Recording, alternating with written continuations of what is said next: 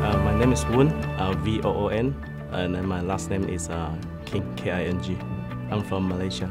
Okay, our housing design, we are architecturally is very much on a vernacular architecture of a traditional Malay house, where we get the characteristic like it built on steel, so it rests 2 meters up from the floor, so that we can have a wind floor, cross ventilation to the house, and then in a high pitch roof.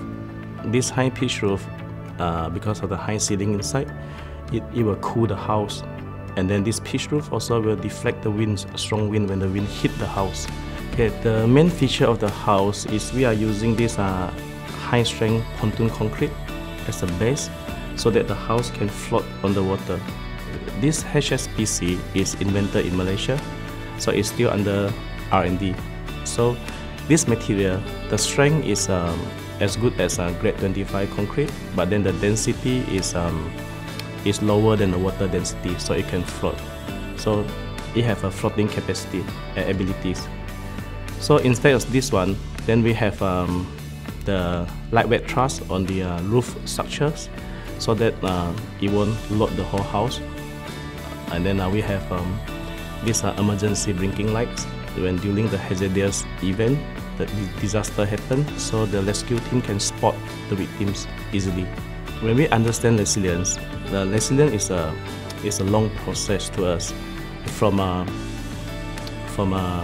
preparation in advance for the hazardous event before it becomes disaster, and then until the disaster happen, to the rescue team comes. So it's a long process. So our intention for this project here is we want to simplify the whole process down by using a mobile apps. Yeah, this mobile apps is that when a community, when they purchase a house, then we will have their informations. So all this database created then will help will connect the community together. And then if any hazardous event happens, then the management of that cloud can inform the communities in advance, so that they can have early preparations. If the hazardous event happens, then the community can inform the cloud here to send the rescue team to them immediately. So this one will shorten the whole process. So when we receive this competition, we just think of, oh, we are doing something that is helping a community. So it gives us a very good opportunity and good learning backgrounds.